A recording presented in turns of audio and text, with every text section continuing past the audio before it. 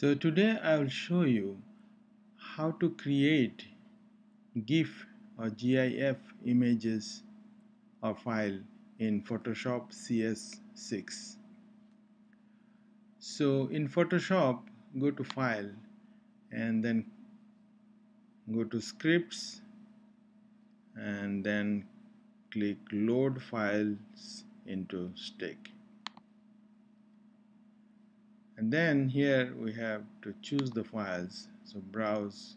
So I have already prepared 3 images for this video. So these are the 3 images. I select all of them and then click open. So all of the files are here and click OK. So all the 3 files are loaded on Photoshop. So this is the timeline we'll use to create the GIF file. And here we click create frame animation,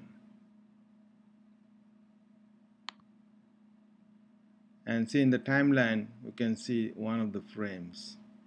And but to load all the frames in timeline, what we do is go to the menu here in the timeline and click make frames from layers. So as you can see, all the 3 frames are loaded. If you have more frames, all will be loaded in the timeline. And it is set to play once. So if you click here, it plays only once. But we want this GIF file to play more than once. So there are options: 3 times, forever, and other times. So I choose forever, and so it plays forever, but it plays very quickly because the time is set at 0 second. So we want to change the time. So there are different options. You can choose any time you would like the GIF frame to play. So I choose 5 seconds, the first frame, second frame maybe 2 seconds, and then the third frame for 5 seconds again. So the frames are ready. It will play forever, times are set, and as you can see, they play well. So now is the time to save the GIF file.